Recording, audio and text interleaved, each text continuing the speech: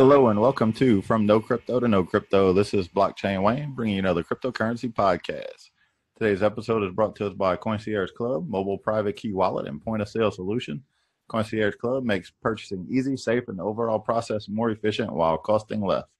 All right, let's take a look at what's going on with the market update. It looks like the bears are still in control.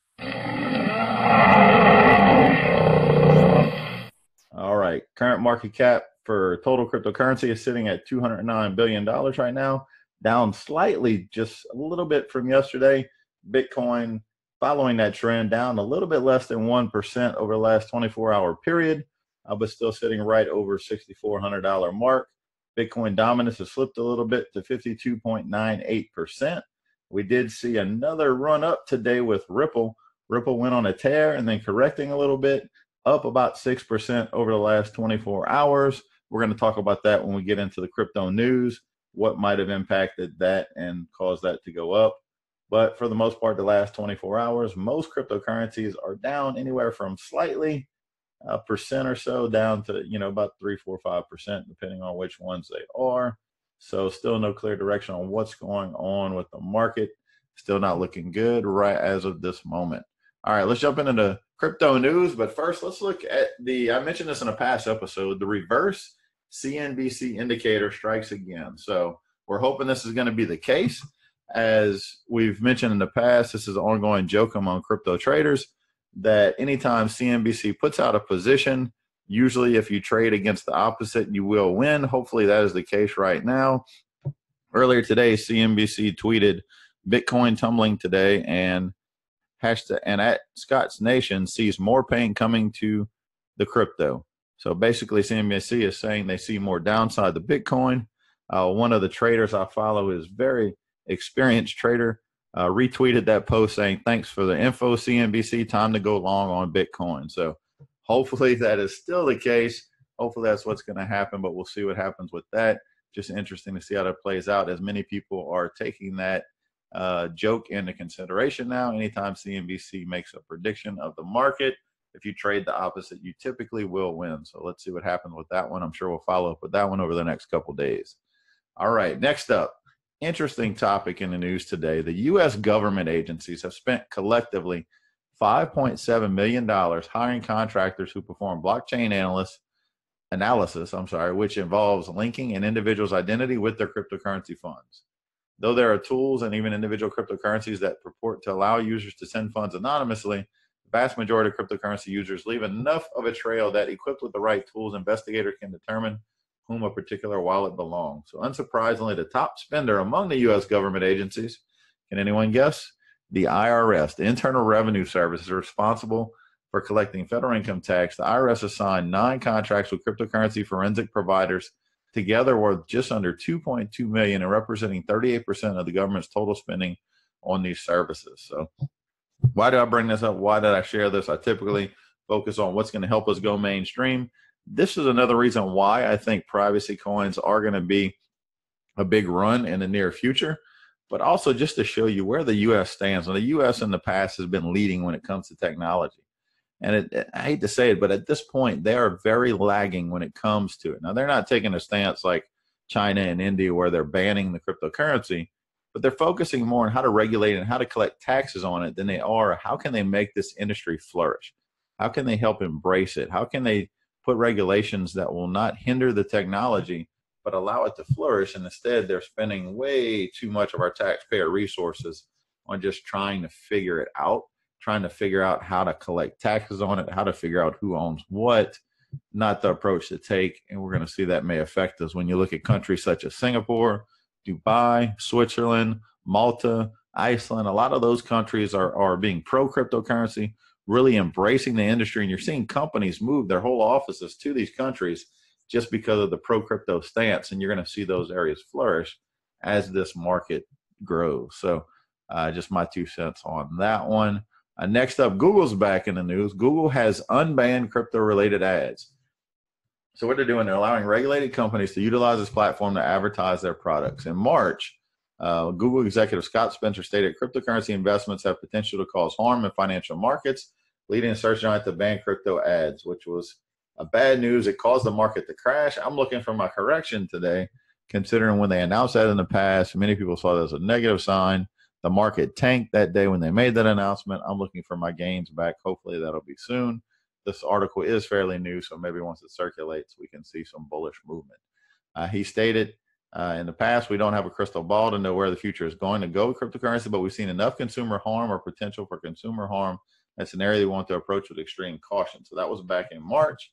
So the reverse ban of crypto-related ads by Google has demonstrated the willingness of the conglomerate to work with legitimate projects and companies in the cryptocurrency sector. So that is where those blanket bans are not good. You've seen Facebook reverse its stance, and now they're starting to take applications to work with legitimate companies, and Google looks to be doing the same. All right, next up. So Circle has announced the addition of 4 new digital assets to the Circle Invest platform. That brings the total number of cryptocurrencies on that platform up to 11. And it was announced in a blog post. Circle revealed the new addition to be EOS, Stellar, 0x, and Quantum. So Circle further revealed that the 4 assets can be purchased through the Circle Invest platform, either individually or as a part of a basket using the Buy the Market retail portfolio investment feature. So some more things to help bring some volume to that will help to bring more money into the game.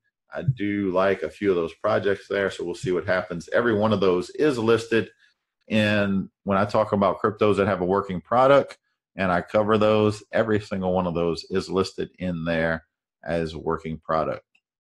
All right, so next up, let's talk about why Ripple was on a breakout today.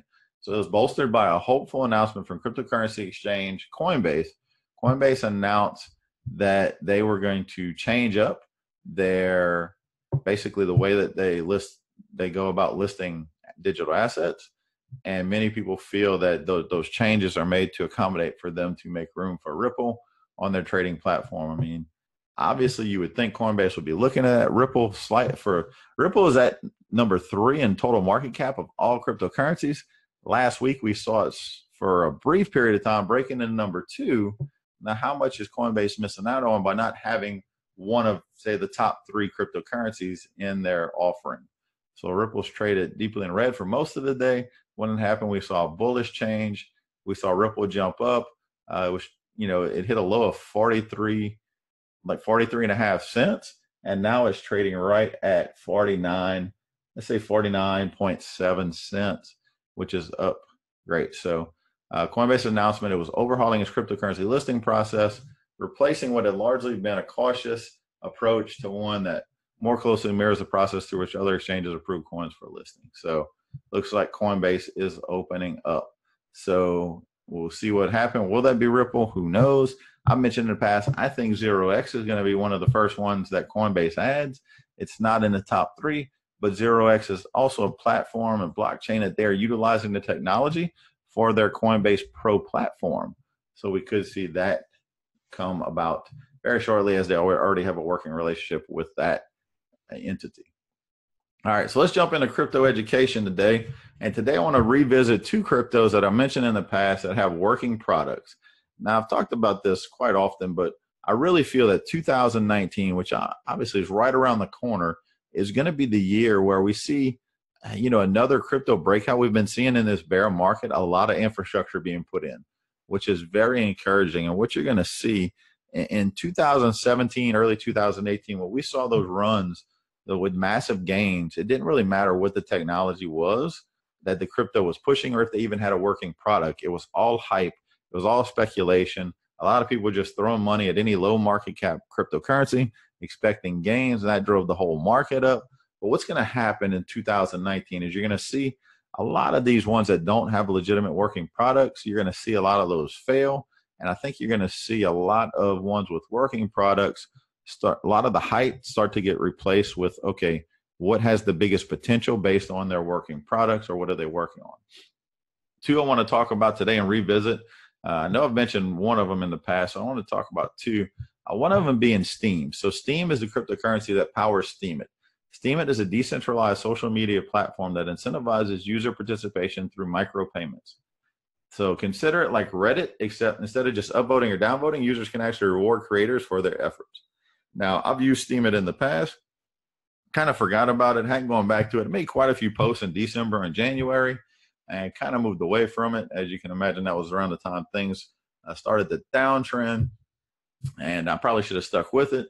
Logged back in it yesterday just to see what was going on, and actually had a few dollars in there of Steemit dollars and stuff that's available that was given from articles that I've posted. So Steem, it's a cryptocurrency used exclusively on the Steemit platform. It gives it a limited use, but seeing how Steemit is live and boasts a few 100,000 users, which is growing every day, it's hard to argue that it isn't a working product. So some people even earning money using Steemit. I've seen some posts earn upwards of $300 to $400 to $500 for a single post. Now, there also are being some apps that are being built on the Steemit blockchain. One of them I came across yesterday, which was very interesting. A friend of mine just started using to upload some of his old music that he created. It's dsound.audio. It's a decentralized app built on the Steemit platform, and it's made for musicians to basically earn Steemit dollars for their music. So you can post music, you can go there, you can view it. Also found an outlet to post my podcast. So my podcast, I'm going to start uploading there, and curious to see how that goes as far as what we earn from there. Actually picked up a few Steemit dollars just from sharing this podcast on the Steemit platform itself. But to see how dsound audio works, it could be a way for musicians to, any musician, to earn money for their art, for sharing their music, and collaborate on a decentralized platform. So that's going to be interesting to see how that plays out. Many of the problems with many of the decentralized apps that are out there right now, most of them are on the Ethereum blockchain, is there's not enough users. Even CryptoKitties, which I mentioned in the past as a joke, is one of the largest decentralized apps that Ethereum has started with. That on the Ethereum blockchain, it only has about 500 active users or less, going on right now. All right, so next up, so basic attention token. So the reason I'm bringing this one back up, that's another token, is its working product is the Brave browser. Now, the Brave browser in the recent past has had more than 3 million active users. I feel it's a lot more than that, because just this past week, the Brave browser was in the news, as many people were turning to the Brave browser, both on mobile and on desktop platforms, because it is, the Brave browser, it's built in the blockchain space, but it's a functional browser, has built-in ad blocking and tracker blocking, and it makes the browsing experience faster and cleaner, a lot better than what you get with Chrome, Firefox, Internet Explorer. Now, it's easy to say Google Chrome is one of the most used web browsers out there, but with a lot of their privacy issues lately, many people are switching to the Brave browser. I started playing around with it a little over a week ago. It is a really good browser, a lot cleaner. I've got it on my phone. I use it on my phone all the time. I haven't really started dabbling around with it on my computer, but a lot of problems I've been having lately with some Google Chrome plugins. I may look to test that out and give a report back on how that happens. But the basic attention token is, their working product is the Brave browser. People that post content can earn basic attention tokens, or they can convert that instantly to fiat dollars, depending on how they want to get paid for their content. So two different ways. If you're creating content out there and you're not using Steemit or the basic attention token in the Brave browser, I would suggest you get in there, learn more about it, start earning. Remember, you can start earning a few pennies a day, and that can really grow over time, especially when we experience another bull run and many of the cryptos start getting more attention based on their product and not just hype. And you're going to see the masses flock to some of these platforms, as they also solve a lot of problems as opposed to the centralized competitors that they are fighting. All right, so that is it for our Crypto Education Corner today. All the news articles that we talk about can be found on our Facebook page, From No Crypto to No Crypto. So make sure, if you're not already following it, give that page a like. Also, after you give it a like, hit the follow button, and you will have the option to hit see first. That's going to make sure that you never miss one of our updates.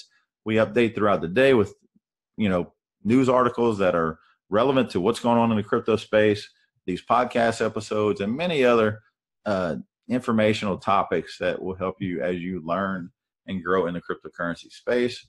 And that is it for our episode today. Thank you for listening, and we'll see you on the next episode.